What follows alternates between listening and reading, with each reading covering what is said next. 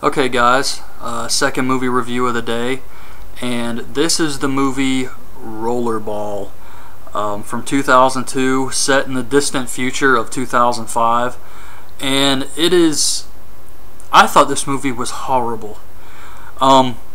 Person I was watching it with actually said it wasn't that bad, but I don't see how anybody could think that. This movie was just so stupid, and the camera work was horrible. I don't know what they were thinking with some of the stuff they did here.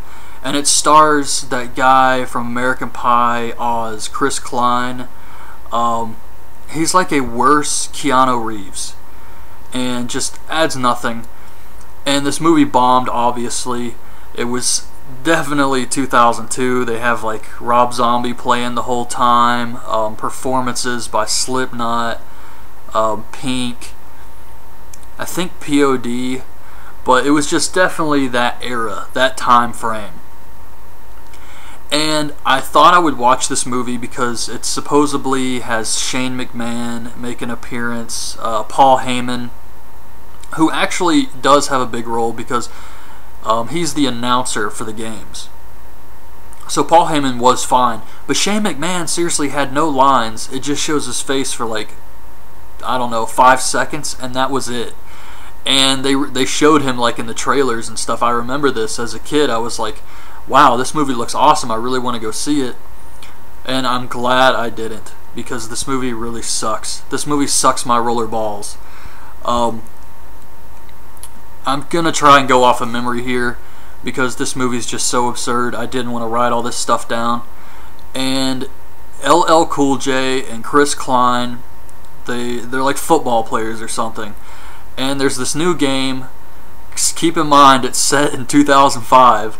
There's this game in Europe where people play extreme roller derby.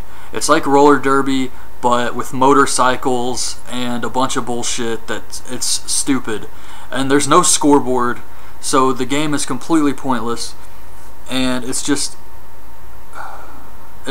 a bad idea.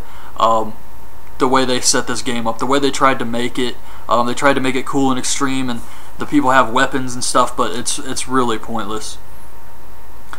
So they're playing for this team, and they're making money, but the guy who runs it wants to make the sport more dangerous, so he's actually hurting his own players in order to get ratings. And they're not allowed to leave, they're not allowed to quit. Eventually they get tired of it. They want to quit the team, they want to leave. Chris Klein is dating Rebecca Romaine Stamos, who's also on his team, so he doesn't want to leave her behind. But eventually they make a plan to try and escape after... Okay, they go to another town to play their team, and that guy doesn't want to have the show on his network or something. So the guy who owns the team that Chris Klein pays for pulls out a gun in broad daylight in front of all these reporters and threatens to murder this man. And then he winds up dead the next morning. And they don't even put two and two together, like maybe it was that guy who was threatening his life last night. Just horrible stuff like that. Let's see, anything else? Okay, so then they try to escape. LL Cool J, Chris Klein, they take off in the middle of the night on a motorcycle. They got some passports, they're going to escape. The team has people follow them around to make sure they don't try and leave, but they were able to trick these guys.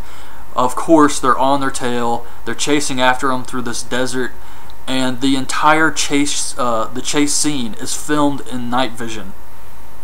I'm talking about 30 minutes here of night vision.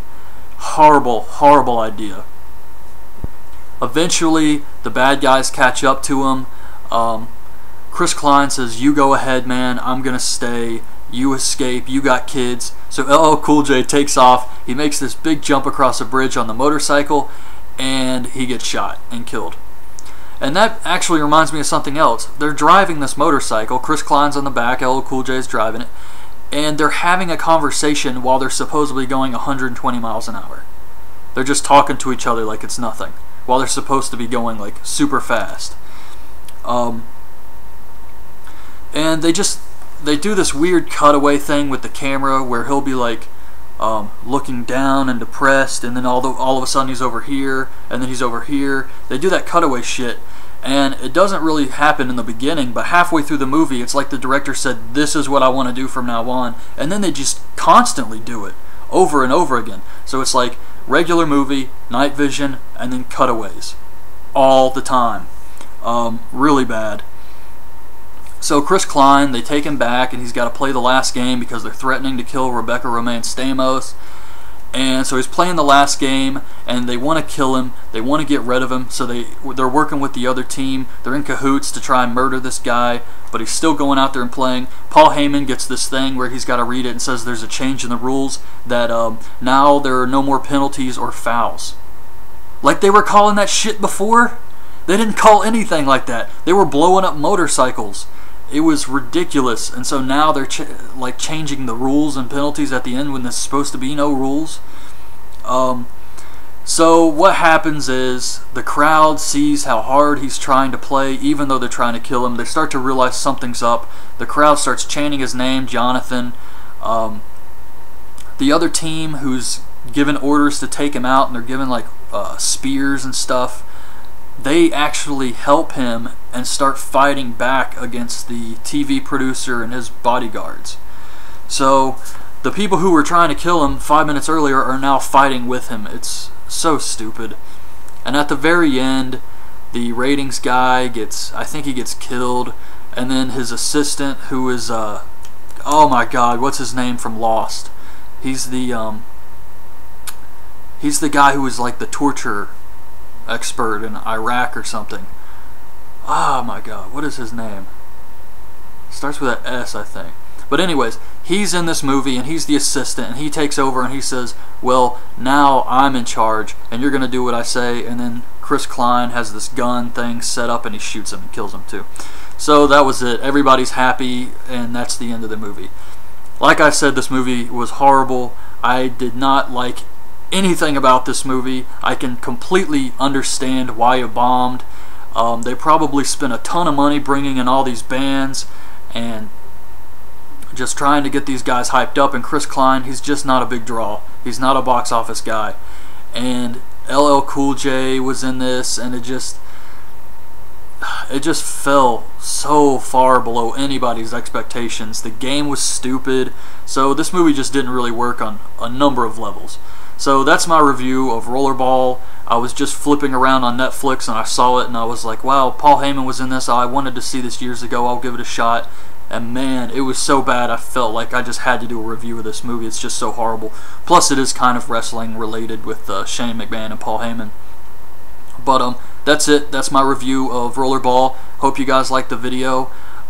If you have seen this movie, leave your thoughts on it in the comments. And subscribe to the channel if you haven't. And thanks to everybody who has subscribed. And I'll be back in a few hours with my last movie review of the day. So check that out too. And thanks for watching. Bye.